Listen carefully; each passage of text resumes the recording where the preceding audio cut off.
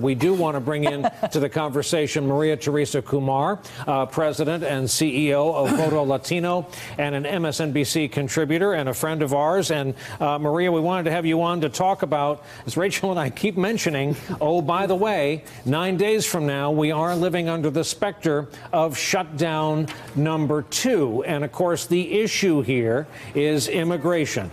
Some want true, deep-rooted immigration reform. Some just want to get over the DACA hump. Is there a deal out there that is agreeable in your mind?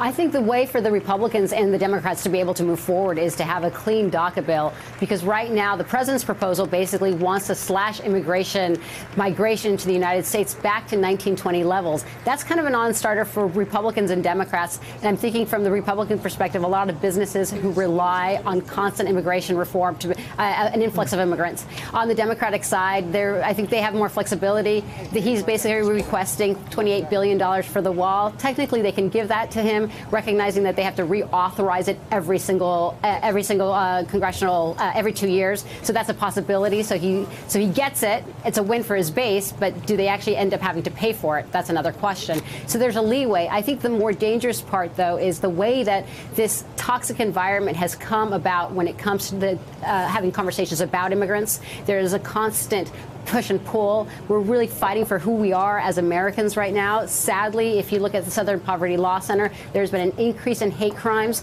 disproportionate bullying happening in local schools, and it's been on track ever since the president basically started his campaign 2 years ago. So when we're talking about the immigration issue, it's not just policy. Technically, if they wanted to vote, Speaker Bryan literally has 2 pieces of legislation that Republicans and Democrats would be willing to vote for, but he controls the calendar. He's decided not to put it forward.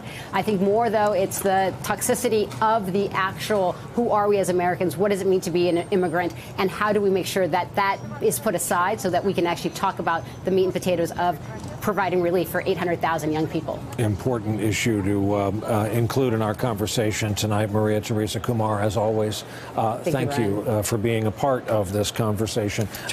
Hey there, I'm Chris Hayes from MSNBC. Thanks for watching MSNBC on YouTube. If you want to keep up to date with the videos we're putting out, you can click subscribe just below me, or click over on this list to see lots of other great videos.